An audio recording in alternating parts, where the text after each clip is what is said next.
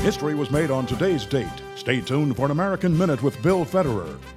He was a Rhodes Scholar before becoming the governor of Arkansas and then America's 42nd president. In 1998, he became the second president ever to be impeached. His original name was William Jefferson Blythe III, born this day, August 19, 1946. At age 15, he took his stepfather's name, Clinton. Also on this day, August 19, 1785, Thomas Jefferson wrote to a friend, "He who permits himself to tell a lie once finds it much easier to do it a second and a third time, till at length it becomes habitual.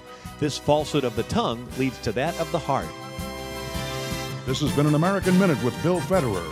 For a free transcript, call American Minute at 1-888-USA-WORD. This is Ron Ross with Powerful Seniors. Seniors realize American history is being ignored and erased. The Bible compels us to do something about it. It says, "Teach what you've seen and heard to your children and grandchildren."